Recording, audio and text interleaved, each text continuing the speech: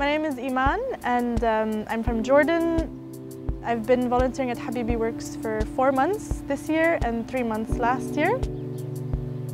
I'm working with the women to facilitate a women's sports workshop. A few women had approached a few volunteers saying that they wanted to lose weight here or there and that they also wanted to learn how to ride a bicycle. So together we decided, okay, we'll run some classes. A few days we do fitness and a few days we do really simple boxing.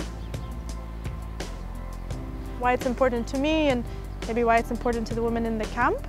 It is one of the few spaces where it's women only. It's also a time where they get to take off their headscarves for some of them. It's a time where they can be silly and not feel like judged by anyone. And it's also a time where they're with women from different cultures. Then language is not so much a barrier because I show the move, I demonstrate it, and they can connect, they can giggle, they can laugh at each other a little bit. Once given the opportunity and the platform, I think a lot of women want to engage and they want to participate in that.